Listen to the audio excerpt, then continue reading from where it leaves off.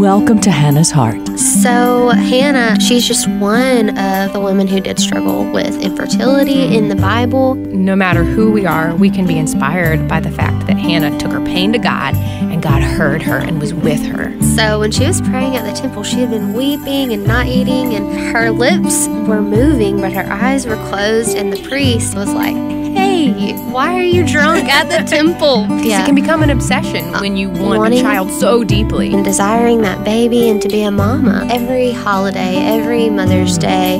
This is not a show that's going to promise you a certain outcome. But this is a show that says, however God answers your cry, we know that He's enough. Hey, I'm Ann. And I'm Kendra. And you're listening to Hannah's Heart on American Family Radio. We're glad to have you here. You can find us on Facebook and Instagram and YouTube. And then really anywhere you look for a podcast. And then you can send us emails of questions or topics that you want us to cover and prayer requests at hannahsheart@afa.net. Well, spring has sprung. Yes. We have Easter right around the corner, as well as Infertility Awareness Week is coming up.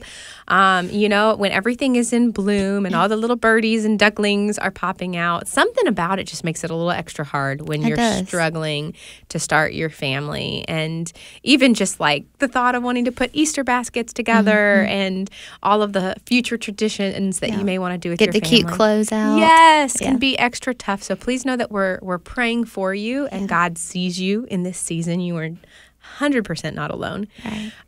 Today we have an excellent guest that we want to bring on the show. Her name is Kelly, and she is the founder of Waiting in Hope Ministries. And you guys, I cannot stress enough the importance of community when you are struggling with infertility or miscarriage.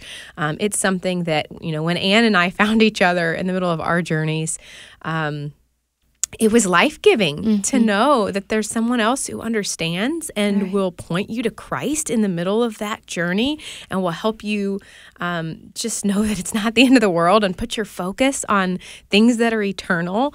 And Waiting in Hope Ministries is an excellent resource. Like, there's only so much that we can talk about on Hannah's Heart, and we want to equip you with all the tools, but some of you may want further counseling or may want to join a support group to have something that's steady, like somebody that can speak into your life on a really regular basis and actually be able to talk back. And so that is where Kelly's amazing ministry comes in. Kelly, thank you so much for joining us today.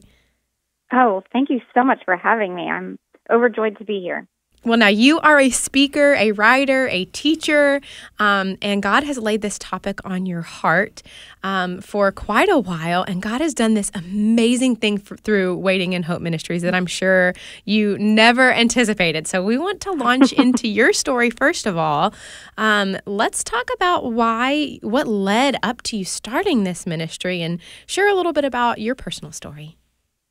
Yeah, well, thank you. I mean, let's be honest, it was completely the Lord, and I would have never asked for infertility or would have really even seen it coming. And it was just the vessel that got me to where the Lord was really leading. You know, we needed the heart journey that infertility took us on, for myself personally, for our marriage. And it's always interesting when you look back and go, oh, I see what He was doing all along. But in those moments of the struggle and the depth, you're like, why am I here? And so it was really during our own personal journey. My husband and I struggled with infertility for over 3 years, and quickly were sent to doctors because I had some other health issues prior. And so it was no surprise that we went on this fast track of testing and procedures and looking into things and trying and shots and all this stuff.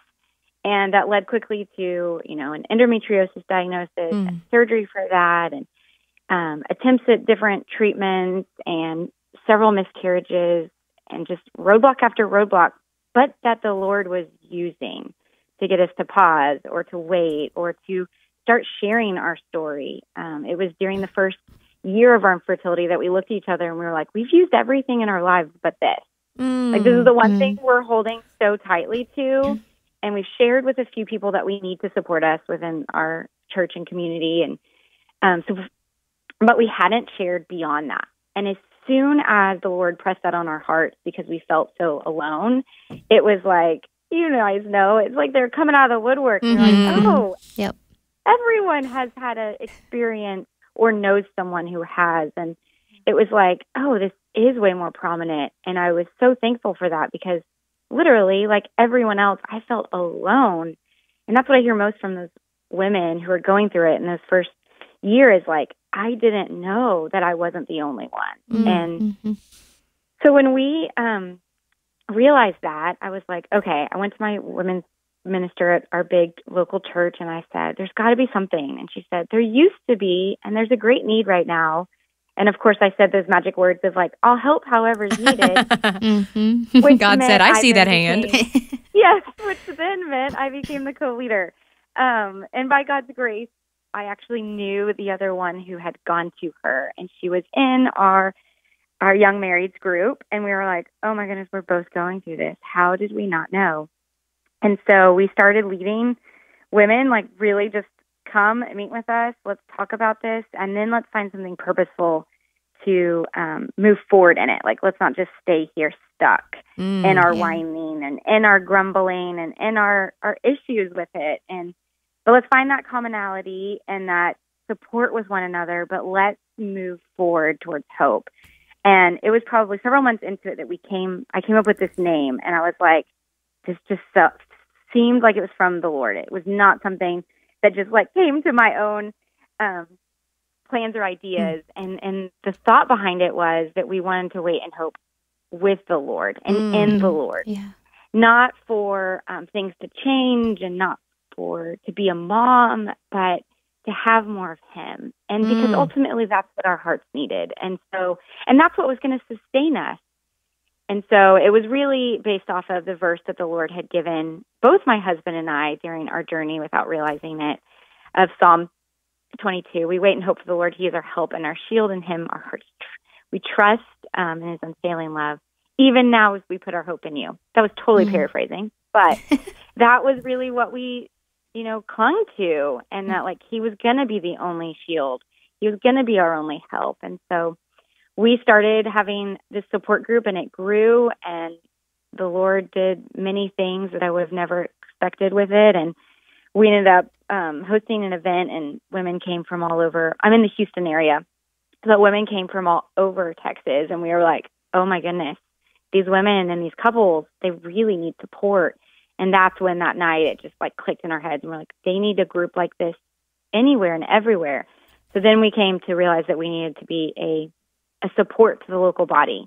How can we help churches to do this thing that we figured out how to do over the years and build curriculum for that the Lord helped us write? And how can we equip the church to then help these women and these couples who otherwise are going to really struggle? And for most of them, it's the first really big struggle they've ever been through.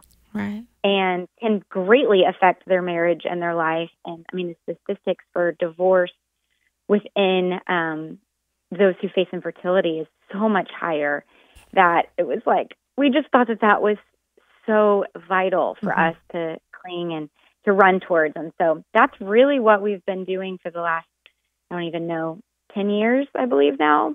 It's incredible. And so, yeah. And I mean, my journey had ups and downs. I have 2 sons now, and we are actually in the process of awaiting family for adoption. Amen. And All right. yeah, we thought we were going to do it before both of our sons. It was like something the Lord had called us to, but He had different plans. And so finally we might hopefully get to do it. But, that's its own journey of infertility as well, just of the waiting. It's all come back again. And I feel like the lessons I learned in the trenches of infertility have helped me so much in, number 1, parenting, and number 2, with this now infertility journey of waiting with hopes to adopt. So what a beautiful story of the way God's continuing to write your story. And I love that He's including a chapter that has adoption, because that's so close to His heart. And I'm sure a lot of the women and men that you counsel, you're able to better relate to some of those problems and issues that come up with the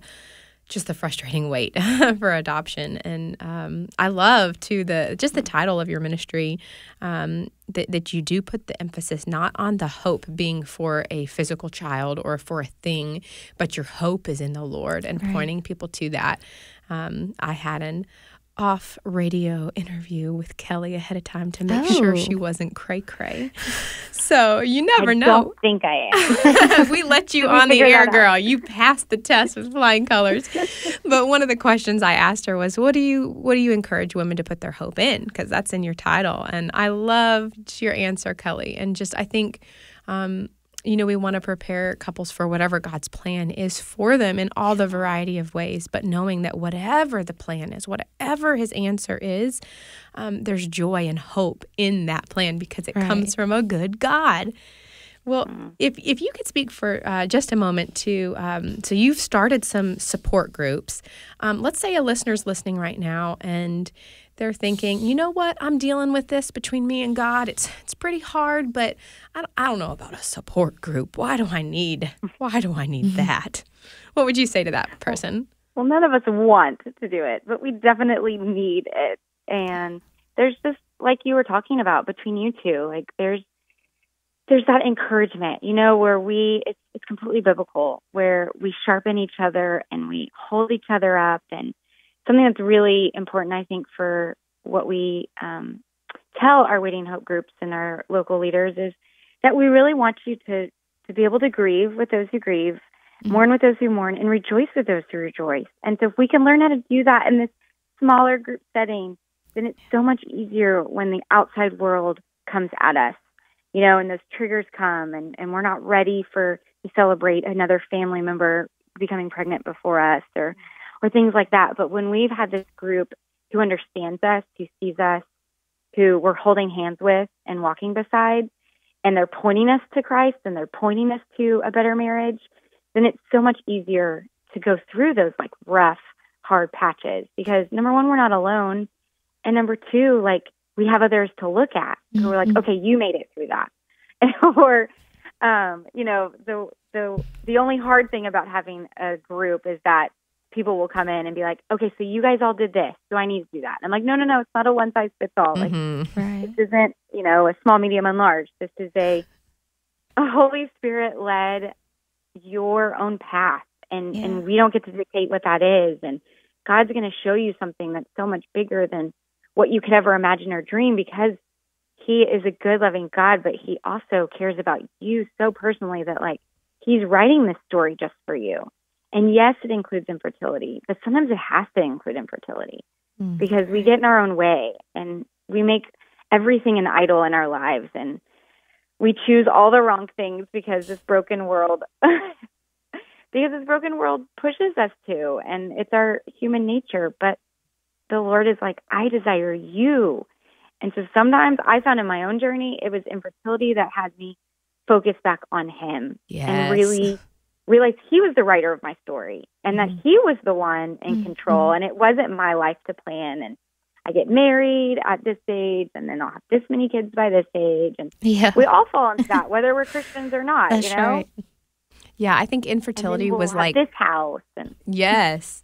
Infertility was like the tool that God used to chisel this really ugly piece of flesh out of my life. And I don't know that any other tool would have completely worked to get that piece out of me. And I remember a day when I was praying in church and I actually thanked God, like, thank you for allowing me to go through this journey because of where it's brought me with you. Like, it was worth it. It was 100% worth it. And so beautiful. In February of this year was a year since I've been able to pray that prayer. And I just was humbled, because I hate to say it, she is definitely an answer to our prayers about, having a baby. We had a baby in January, and looking at her, I just can't believe it sometimes, that the Lord did answer those prayers in that way. But then we also have our answered prayer by the little boy in foster care in our house, that we get to love on as, mama and daddy to him. But being able to say, thank you, God, that I went through that because I would not be the same without it, and I feel like we have to get to that point of being able to do that. And it's so hard to get to. And at one point, I never did think I would. Yeah, but God doesn't waste pain. He's like, if you're going to have pain, it's for a purpose. Right. And not that he causes it, but he allows it. Yeah. Well, Kelly, how can people connect with the support groups that you offer for your ministry? Or if there's not one that meets in their area, what options are available? Yeah, so we actually do church partnerships, and so we have online groups as well that are run by Waiting in Hope and our leaders. But and so anyone can join those. We have people from all over the country who are on those, who don't have groups in their area. But check out our website. There are definitely local groups throughout the country. And then, pray and ask the Lord, talk to your church, see if this is something that you guys feel like you need to bring to your community. I mean, we train you, we give you the resources, the curriculum, and the ability to do it, because that's the hardest part. Mm-hmm. When the Lord called me to do this, I was like, now what are we doing? And it was trial by error. So let us help you get past some of that trial by error, because church staff doesn't know how to do this as well. Most of them haven't been through it, and they know it's a great need, but they're kind of lost at how to best go about that. And the Lord led us through what that would look like. That we would need each other even while pregnant was a hard and a tricky one that I had to learn personally while being pregnant and and hearing the enemy's lies that, like, okay, well, now you're out of this. And the Lord kept bringing back to me that, no, that's fear. And I already was struggling with fear because I'd had so many miscarriages. And so if I didn't have that group to pray over me and to walk beside during that time, I probably would have been really isolated, and that fear would have come in even more, because we know in darkness the enemy loves to fill our brain with all of the lies that are not his truth, are not God's truth. But well, and I love all three of us, in the middle of our struggles of infertility, have ministries that God led us to do. And listener, let me just tell you, I can speak for Ann and Kelly. None of us are crazy, experts at this. Nope. We're just normal women who, were hurting and wanted to, pour out. So maybe God is calling you to step up in your community. And start one of these support groups. Yes. And I promise you, I thought that starting Hannah's Heart was going to be me pouring into other women. But just having these communities, I didn't expect to get ministered to so much by our listeners who hear weekly. this show. Yeah. Well, Kelly, how can they find your website? Yeah, it's www.waitinginhopeinfertility.com. And Google anything that says Waiting in Hope Ministries and you'll find it. So that's awesome. And you also have, you said, online support groups as well for people that don't have one in their area. Is that right? Yes. Thanks to COVID, we had to shift and change, reevaluate. And a lot of our groups couldn't meet anymore in person locally. And so thanks to Zoom, which if I would have known, we've been using as a team for years. I'm like, oh, I should have gotten stuck in that. We do online Zoom groups. And so those groups have certain times and days that they meet. And so that's the beauty of what we now can do thanks to COVID. One of the nice things it did create. Well, so many people that maybe didn't have one in their area now have an option if they feel completely isolated and don't know anyone. We have women in Guatemala who are serving in missions, or California or Alaska. Oh my goodness, I love being in that group with those women, because they are from everywhere, but yet they share the bond of Christ, and they share the bond of going through this hard season that no one understands. And so it's been beautiful to see what God has done. And y'all do, if I'm remembering right, I got emails and continue to get emails from y'all to sign up. You can sign up for an email list, and you will send emails out as encouragement? Yes, completely. And that's, to sign up for the online group, you go through our website and you'll find Join Online or join our mailing list, and you'll get information about that as well. Okay. So encouraging. Now, you've also developed some curriculum, which I am super excited about, because one of them has Hannah as a focus of your study, which we love her at Hannah's Heart. We love her. But tell us, over the last decade of having this ministry, God has led you to create kind of a curriculum to not only help women through infertility, but also to strengthen their relationships with Christ during this time. Tell me about some of those resources. Yeah, so our curriculum that's used through the groups is God ordained. We wrote one and then another, and then God led us to another, and it was like, oh, they all fit together in this perfect little puzzle that I would have never done. God is so sovereign to do that and to put his big picture into the little pieces of our own lives, and this curriculum is no exception to that. And so first, it's very topical, because we're all just struggling with how do I get through the day to day? Like, how do I get through these relevant topics of the myths and of dealing with these relationships and things people say and my marriage issues. And so it's very personal. It's personal reflecting and also talking about the really practical aspects that we go through. And then the Heart of Hannah is really about a study on her heart. Like you guys talk about exactly who you guys are and what you preach is that it was more about, for the Lord, it was more about Hannah's heart. What was her desire for, and who was she clinging and crying out to? And so that one is very heart-focused. And then prayer, so we kind of like lead into how they can start to pray again, because I don't know about you guys, but in infertility, I became prayer fatigued. It was like I knew all the things I needed to do.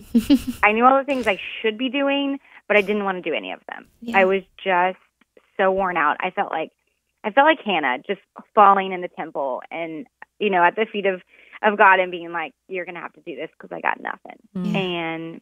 And so that one brings us back to, okay, the third study is we can pray. We can pray in our waiting, and this is how we can do it. And so bringing depth into a very practical aspect of our faith that becomes so beat down during this when it's just prayer after prayer for the same thing. But that's not what God wants for us. Like we can pray and we can ask for these things that we desire, but God wants such a more in-depth relationship. And that's how we get that, is through prayer, through this conversation. And so it's one of my favorite studies, because I feel like that's one of those things that even in the Christian culture that like we don't learn very well. Like we don't within the church teach how to really do this practically. It's like, yes, I hope you had your prayer time. And I hope you had a quiet time. And instead of going, here are some real ways that you can do that from your heart. And what that looks like in the battle of infertility and struggling for the intimacy with the Lord. So what I love which works in any aspect of life, right? Well, that's exactly what I was going to say. I love that you're not just helping women through one area of their life of struggling with infertility. Like, you're giving them tools and you're discipling women to where, yes, it's through the lens of studying infertility and this problem that is right up close and personal in your life, but it's going to apply to your spiritual life. The lessons that you learn through this curriculum are going to help you to be a kingdom warrior, whatever challenge is next that comes into your path. Yeah, because there will be more than infertility. Yes, completely. I mean, I had one after another after enduring infertility. And so it was like, if I hadn't learned those lessons and dug in deep, and God hadn't been so gracious to be like, Kelly, do you trust me? Do you love me? Do you see that I'm here? Then I wouldn't have been ready for, I had brain surgery and had oh my goodness, house fires, and I could go on. But the Lord prepared me for those things that I didn't know that were coming. And I hate that it took infertility, but I'm also, like you guys talked about, I finally got to a place of being thankful for the gift it did bring. But our fourth study is God is in our waiting, and it's really about the foundational aspects of who God is. Because our ultimate question is always, why God? Why am I here? What is this about? And why do I have to go through this? Like, why me? Why me? And so that question goes to the source of who we think God is. And so we get back to really the foundational aspects of our faith. And that's a really hard study, but it's so rich because it's ultimately what we have to come to. If we're ever going to be thankful for it, if we're ever going to be chiseled and allow the tool of infertility to really make us into who he wants us to be, well, then we need to know who he is. Right. And that gets really attacked during infertility. The enemy slithers up just like he did at the garden. It's like, did he really say that? Does he really love you? You've been forgotten, and we hear those lies, and it's like, no, that is not who God is, but it's what I hear because I'm hurting. Right. So, and then our last one is, well, not our last one. We have two more. Fear of faith is just resting in God's faithfulness. So it's like, are we going to choose fear or are we going to choose faith in this journey? And because it is a roller coaster, but there is this ability to come out stronger from it. and to have these, like you were talking about, a warrior, like infertility, I think we hear all the time, and that fear of like, I'm a warrior for Christ. I'm a warrior in infertility. But it's so much more than that. Well, Kelly, this sounds incredible. Again, give us the website one more time so our listeners can connect with you. Yeah, waitinginhopeinfertility.com. Well, Lord, thank you so much for Kelly's ministry. We ask that you would bless it, and that any couples listening, that you would inspire them to become equipped with the tools needed for you to work in their life and for them to have community. And we pray this in your name. Amen. Amen. Thank y'all so much for listening to Hannah's Heart. And Kelly, thank you for being on. It was so nice to talk to you. It was wonderful to get to talk to you ladies.